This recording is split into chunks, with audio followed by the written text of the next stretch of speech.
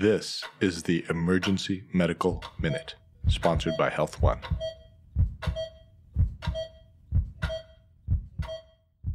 So status epilepticus, seizure activity that lasts longer than 5 minutes, or multiple seizures where there's not a level of consciousness like return in between. So those patients you would consider, more of a medical emergency. The longer a patient seizes, the worse functional outcomes they have. We know this, the harder it is to break the seizure, the more risk of permanent brain damage. So it's super important to break that seizure as soon as possible. And it's harder to break the seizure because throughout the course of status, your GABA receptors will internalize into the cell. And so the longer a patient seizes, you have a window of opportunity in the beginning where benzos are going to be super effective, and that's why we use them first. However, when those GABA receptors start to internalize, you don't have GABA receptors anymore for those benzos to bind to. So your seizures start to become refractory, right? So how do we treat? First line agent is going to be what? Ativan, yeah. So benzos we use to break the seizure, and the best way to do that is using large doses also. I think we are guilty a lot of the times for using small baby 0.5 milligram, 1 milligram doses, but really the data is using large doses up front. We are nervous of using large doses because of respiratory depression, all that stuff. But data has really shown that if you use large doses up front, you're less likely to cause respiratory depression, you're going to break that seizure, and you're going to give less benzos over time. And these patients are less likely to need to be intubated. So what dose would you give for Ativan? How big is the person? Adult-sized patient. 4 milligrams. Yay! Slam up. How often do we give 4 milligrams? As often as you need to. How? Oh, sorry. And then repeat doses. Yeah, so fixed dose 4 milligram IV Ativan is a great starting point.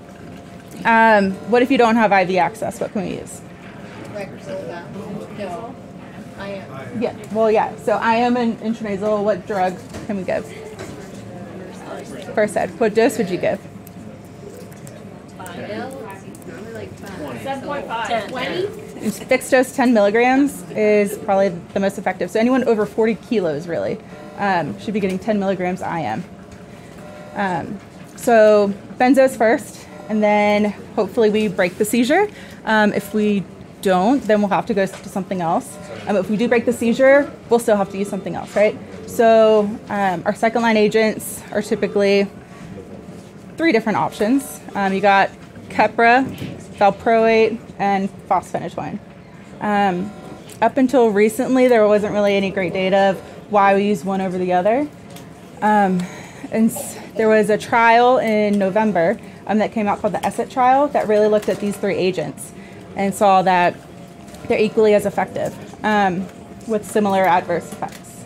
So the interesting thing was the phosphonatoin, the Valproic, we use standard loading doses that we commonly use in the clinical practice. Keppra, what dose do you think they gave? A gram. No. Yeah, way higher. So they use 60 mg per kg weight base dose up to 4,500 milligrams. So essentially any adult patient was getting at least 3 grams starting off. And so I think we're going to start to see higher doses. And that's going to become more standard in clinical practice. I think the epilepsy guidelines are going to be adopting these higher doses as well. And then here at Swedish, we are going to be changing the way we give Keppra. So instead of the nice, convenient packs, we keep in Pyxis, which won't be a permanent thing. Those will be getting taken away from us. We're going to start compounding Keppra in syringes and being able to give them as a push dose. So more to come on that.